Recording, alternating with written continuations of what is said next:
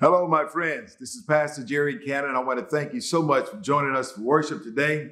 We hope that this word inspires, informs, and most importantly, enlivens your life to be a faithful disciple. So sit back, relax, but most importantly, let's go to the word. Calling your attention to verses 39 and 40 of this text, familiar to some, maybe new to others, but I believe text that is loaded with the Holy Spirit. For the Bible says, some of the Pharisees in the crowd said to Jesus, "Teacher, rebuke your disciples." And verse 40 says, "I tell you," he replied, "if they keep quiet, the stones will cry out." And with the aid of the Holy Spirit and your encouragement this morning on this Palm Sunday, I want to lift up for our discussion today our subject, trials before triumphs. Trials before triumphs. Let me give you the tweet for the week as we start the sermon. And here it is. Don't allow a God moment to be turned into a negative, tragic situation. Don't allow a God moment to be turned into a negative, tragic situation. Yesterday, Sister Doris, as I was reading the Charlotte Observer, I ran across an article written by Isaac Bailey. Isaac Bailey wrote an article entitled, "South Carolina's Dawn Staley Shows Grace in Face of Unfair Questions." For the article highlighted members of the University of South Carolina's women's basketball team under the direction of head coach Dawn Staley, honored by South Carolina Governor Henry McMaster and the legislative delegation from the State House on last Wednesday, April the 6th.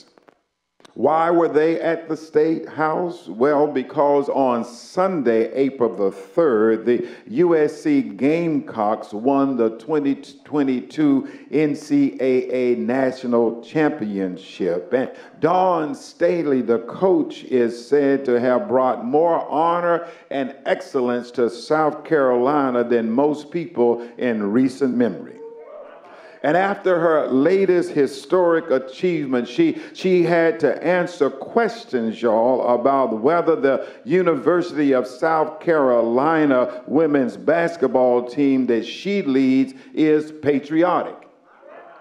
That's right. She's the coach, Brother Nelson, where a team that won the National Collegiate Athletic Association championship, but still she has to defend, to raise the question if her team is patriotic or not. Isaac Bailey wrote in the article, y'all, in the Observer yesterday. You can read it. He says, "I couldn't help but to think that here she is, fresh off of a second national title, being greeted as conquering heroes of the General Assembly, but still having to deal with the criticism of being unpatriotic." Bailey wrote that they deserve to be recognized. They deserve to be applauded. They earned it. But however, he says, "I'm saddened that in this case, a black woman and her predominantly black team is often, that ain't enough."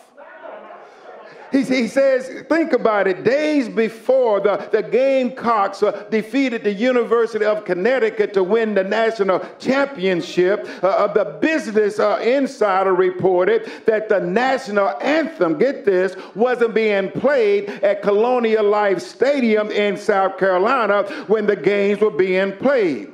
Now, the report, y'all, was incorrect and later corrected to say that the anthem was being played. It's just that the team was not present when the anthem was being played. That is fake news. But get this, y'all, the implication was clear. And insinuating that the team and the national coach of the year, Coach Staley, was unpatriotic. Which is why Coach Staley, y'all, had to take time during the celebration of an unprecedented second national title, a time, y'all, when a coach, that in this case, a black coach who's never won 2 national titles, either men's or women's basketball championship. And she had to take the time, y'all, to defend herself and her team to say they were patriotic. She said, y'all, the reason they were not on the court when the anthem was played was all because of timing. Timing, she said, Brother Stick. She explained that when the teams leave the court and they go into the locker room after their warm-ups, when they come back from the locker room, that the anthem is being played. She says, we ain't there because we don't want to be there. It's just timing.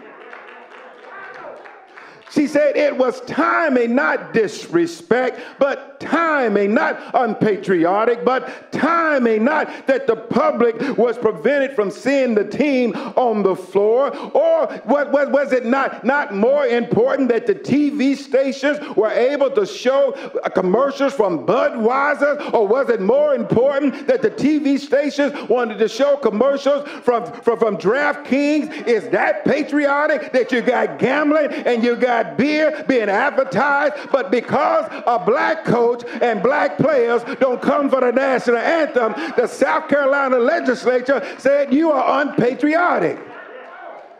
Now the article went deeper, y'all. Say deeper.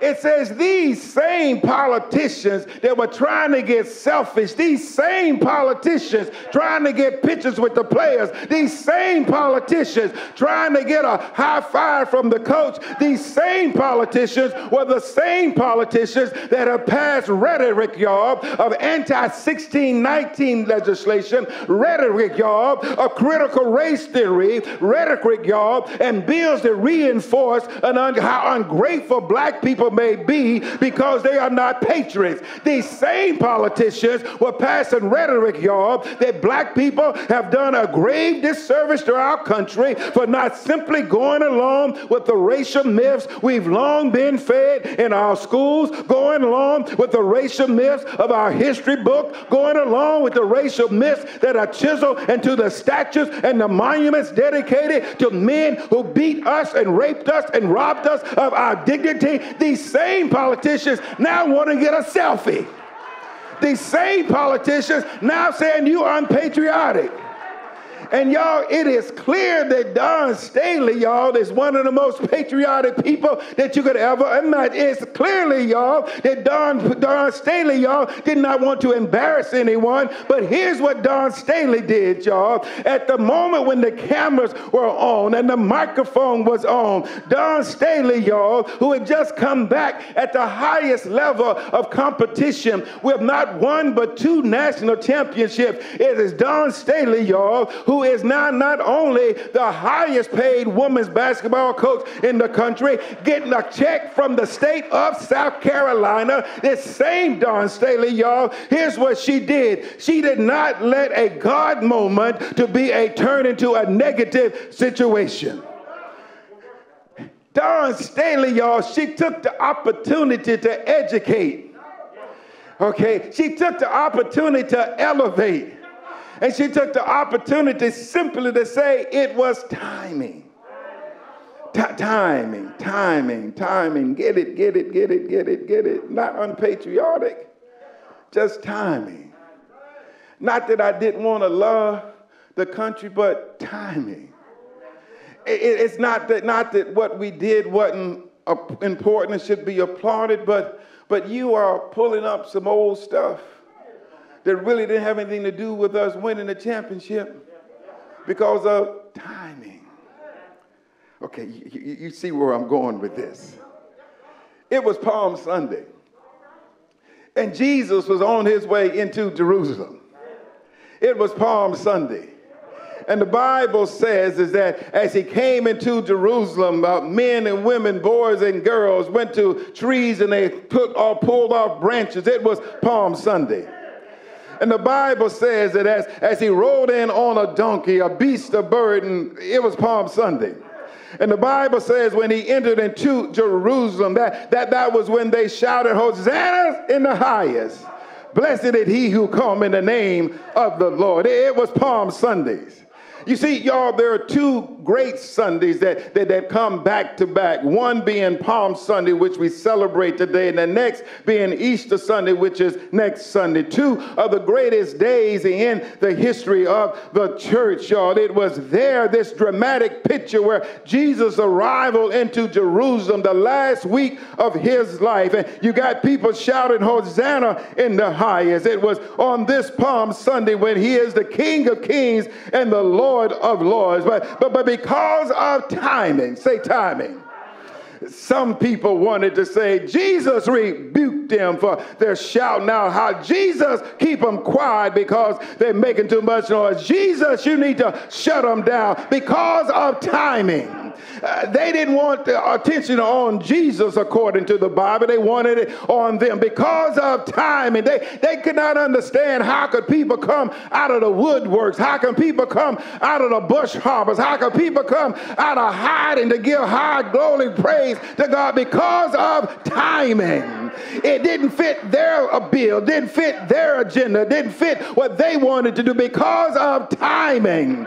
The Bible says when Jesus went into Jerusalem, and I've got to hang out there just for a little bit because I don't want you to miss the preset that goes on to the set. Don't miss the context, because you got to look at the pretext. So if you get the pretext and the context, you can understand the content. Let me say it like this.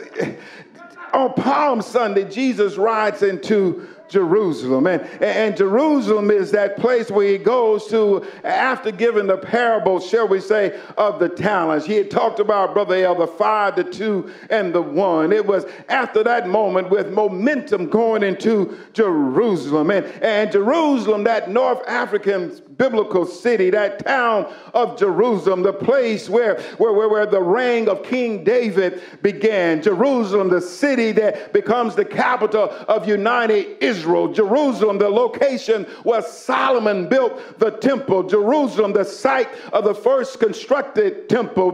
Jerusalem, the place that the climatic end of Jesus's ministry. Jerusalem, where Hezekiah withstands an assault. Jerusalem, where Nebuchadnezzar makes an invasion with the Babylonians. Jerusalem, where Nehemiah rebuilds the walls.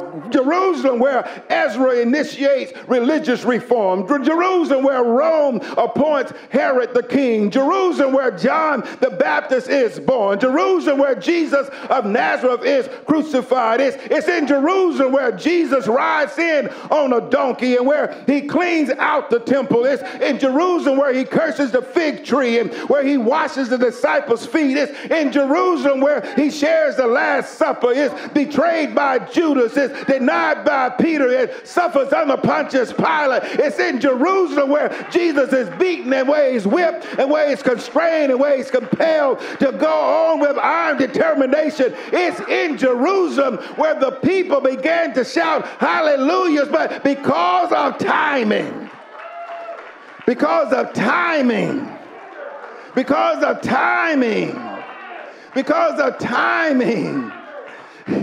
I understand, my friends, when we talk about the tragedy that happens in Jerusalem, we got to understand, y'all, that trials come before triumphs. Trials come before triumphs. And if the truth be told, I think I'm looking at somebody in the sanctuary, maybe somebody online. You can say, Reverend, not only are you on my street, around my cul-de-sac, but you just rung my doorbell, because I'm a living testimony that trials come before triumph. I've been through some hard trials. I've been through some testing times. I've been through some sleepless nights. But I thank God that through the trials, I got some triumphs. I've been on the up and I've been down. I've been kicked to the ground. But I thank God that somebody can say that trials come before my triumph. Matter of fact, somebody can say, Reverend, when you think about what I've been through, where I've been with, who I've been with, how I've been hanging out, guess what? I don't look like what I've been through, because trials come before my triumph. Somehow, some way, I got a praise on the inside. I got a praise coming on the outside. I got a praise all around because my trials gave me my ability to have my triumph. Somebody ought to give God praise right there. You see, you might not be able to stop my praise, but don't get in the middle while my praise is going on. You may be able to keep me quiet. You might say, don't take all of that, but somehow, some way,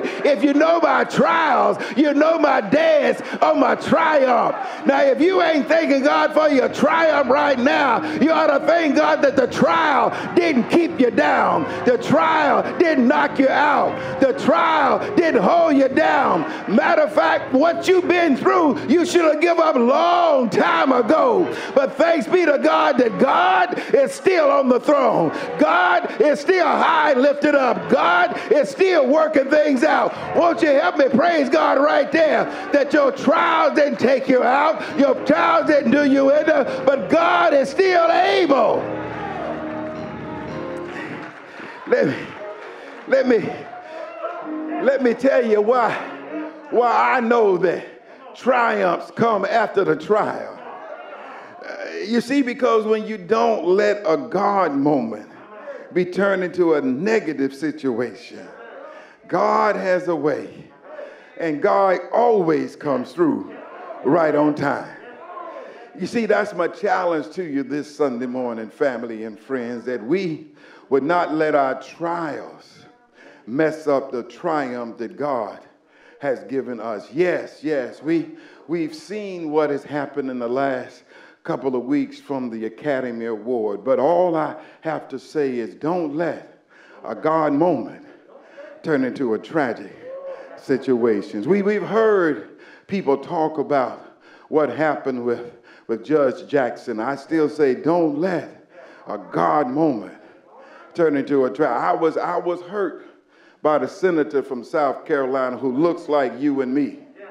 And I don't care what you say, I would have had to break rank with my party and say, even though the party might say something, but that woman right there looks like my mama. That woman right there looks like my auntie. That woman right there looks like my Sunday school teacher. So I might just have to say, Mr. Speaker of the House, Mr. Minority, I got to break rank because that's a trial that's come through a triumph. You see, what we need to understand, it was tragic that where some people were unwilling to praise the Lord Jesus on par. It was tragic. Can you say tragic? And I just give somebody some hope this morning is don't get even focused on the tragedies of life. Because the Bible tells us Jesus rode in on a donkey. The Bible tells us that Jesus came in humble. The Bible tells us that he was not invading a country. Okay, y'all get that. The Bible says he was not trying to take from people what he wanted for himself. He just came in as the promised Messiah. And you see, what's important for us to realize, y'all, is that when we go to a trial in life, there are three things you need to do, three steps to face and to take when the devil tries to stop your praise. Number one, you've got to acknowledge, you've got to identify, and you've got to remember. Can you say those words? Say acknowledge, identify, and remember. Come on, say acknowledge, identify, and remember. You see, here's what the Bible tells us when you are facing trials. Acknowledge that for our struggle is not against flesh and blood, But Ephesians says, but against the rulers, against the authorities, against the powers of the dark world, against the spiritual forces of the evil in heavenly realms. Understand, my friends, is that you acknowledge that, yes, the devil's trying to steal my joy, but the battle is not mine, it's the Lord's. You got to realize is that once I acknowledge that the devil's trying to stop me from my Palm Sunday praise, the devil trying to confuse me to tell me it don't take all of that, I've got to acknowledge it's not you, it's the spirit inside of you. I got to acknowledge that. Then I got to identify. Say identify. The Bible tells us in John 10:10, the thief comes only to steal and kill and destroy. Jesus says, I have come that you may have life and have it more abundantly. Acknowledge it's the devil that's trying to mess you up, but identify that that's what the devil do. Okay, that's bad in English, but you got the minute. Haters hate, and that's what haters do. The devil is here to steal, kill, and destroy. But Jesus says, I have come that you may have life and have it more abundantly. I'm going to acknowledge, I'm going to identify, but then I've got to remember. Say remember. Remember that God so loved the world that he gave his only begotten son, that whosoever believes in him shall not perish but have everlasting life. Jesus says, I've come into the world not to condemn the world, but to save the world. Okay. When Palm Sunday comes in your life, and that's not just a Sunday before Easter, but anytime you think about the goodness of the Lord, that's time to shout hallelujah. Anytime you remember what God has brought you from, that's the time to shout hallelujah.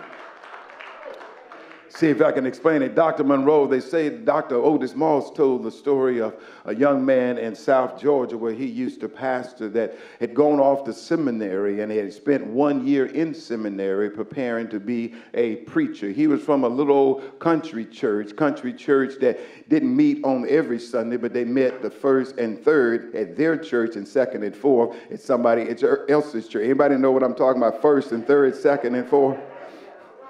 And so this young man who had spent 1 year in seminary was invited to come back to speak at the homecoming service, Brother L. And homecoming service meant that everybody from that second and fourth Sunday church was going to be at their church. They met on the first and third. So the church was packed, y'all. The house was full. And this young man with 1 year of seminary began to prepare his sermon because he's preaching at homecoming. And what he found out, Brother Bailey, is that he wrote everything out line for line, page for page. He had Greek and Hebrew, and he had some Pig Latin in there. He had everything in that sermon. It was a major piece, y'all. And what so happened in this country church, Miss Nancy, what happens that he got up to the pulpit, and it was a country church, and you know, country church don't have air conditioning. So in the summertime, in the country church, what you do, you heist the window. You heist the window, and as the window was up, y'all, you know what happened? There was a bumblebee and a wasp began to fly into the church. They flew into the church over around the pulpit. As they flew over around the pulpit, preacher got up. He gave all the nice introduction. I want to give God thanks for being here. Thanks to Pastor first. He went all through the whole line, y'all. But that bee kept flying around and round and round. And all of a sudden, when that bee landed, he hit his pulpit like this, and all of his manuscript went off the pulpit. Now, Brother Judge, he's got 1 year of seminary. He's got all of his sermon on that piece of paper, and now the papers are all on the floor. So he tried to collect the start, Brother David, and all he could say was, won't he do it? Won't he do it? Won't he do it? And y'all, he said, won't he do it? For 22 minutes. Won't he do it? And every time he said, won't he do it? One of the sisters in the church, like Brother Les, said, yeah, he will. Won't he do it? Yeah, he will. Won't he do it? Yes, he will. For 22 minutes, all he said was, won't he do it? And the sister in the church said, yeah, he will. For 22, and now, like most country churches, once you finish, you walk down out the pulpit, you shake his hands at the back, and you know, sometimes church folk will throw shade at you without throwing shade at you.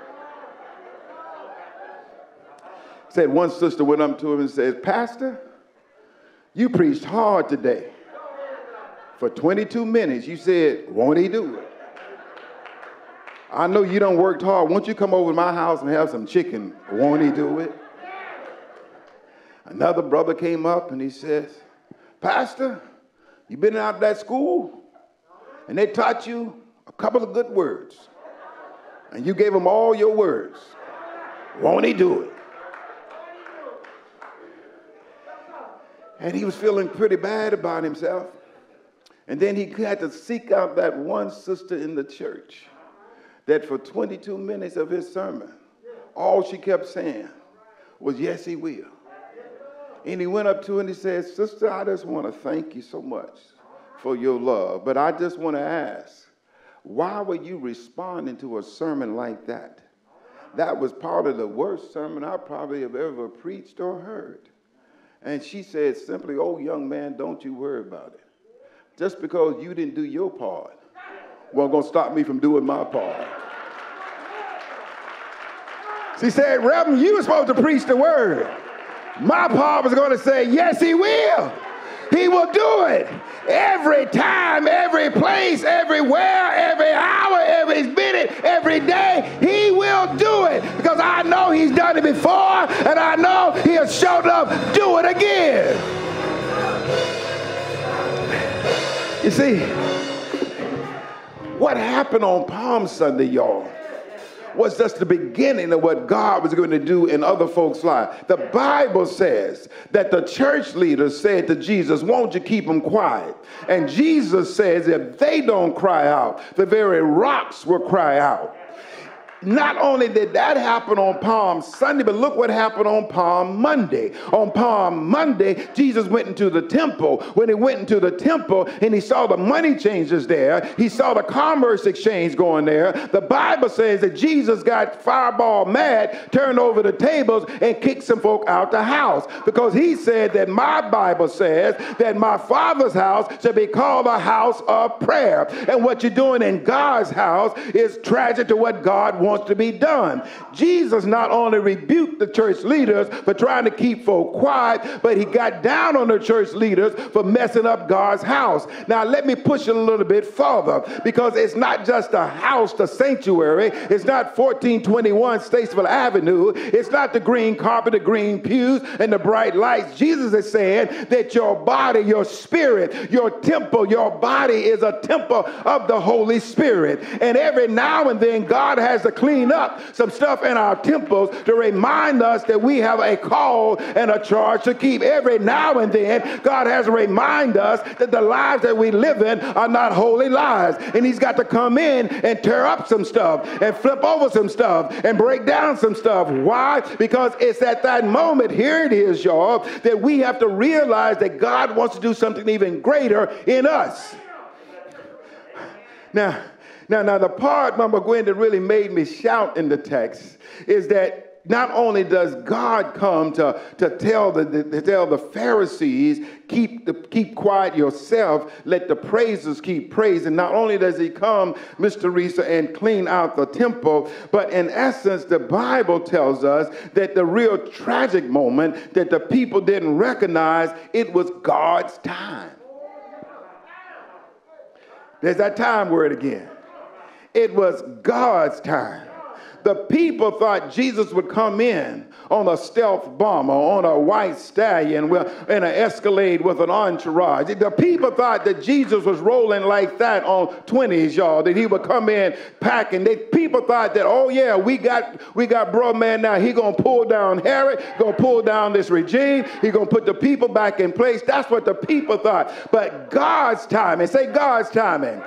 God's timing has a way of breaking down barriers. God's time has a way of breaking down walls. God's time has a way of letting people say you can't do it, realize that with Christ all things are possible. God's timing is a special kind of time. That's why I got excited when I listened to Judge Ketanji Brown Jackson, that new Supreme Court justice. That's why I got excited. She says, in essence, it is vitally important that we as black people continue to remind this nation from whence we have come. God's timing, the pain that it took to get to be Justice Ketanji Brown Jackson could not be understated. Here's what the judge says, y'all, with that picture on the White House lounge. Put it up, AV. She's got hands up like this now. And that's no, blow it up, AV. They got to see this. She got hands up now. I know that she had a little Pentecostal in her because she didn't do the Presbyterian thing and cross her arms like this.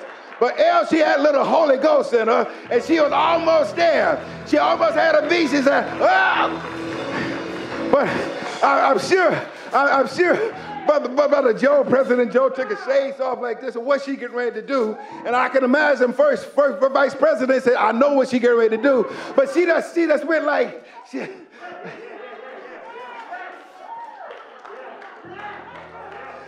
Now, I'm watching it on CNN, y'all. I'm getting puffed up and excited because this is what the new judge says. The new judge says, I didn't know what I was going to face, but I knew what I was going to accomplish. You got to get that, y'all. She said, I didn't know I was going to have to face some evil folk, some mean folk, some cantankerous folk. I didn't know I had to go through that, but I knew that God had put a calling on my life, and God had anointed me for this task, and God had prepared me for this moment, and God had taken me through hoop and hoop and hoop and hater and hater and hater, and God says, I don't know what you're going through, sugar baby, but I know what you're going to accomplish. Y'all, that's my shout right there. On Palm Sunday, don't you ever forget, you might not know what you're going through, but with God on your side, you know what you're going to accomplish. Jesus didn't know what he was going through, but he knew that my Father in heaven would not leave me. My Father in heaven would not forsake me. My Father in heaven would not deny me. Jesus didn't know what he was going to go through, but he knew what he was going to. He was going to a place where he'd be high and lifted up.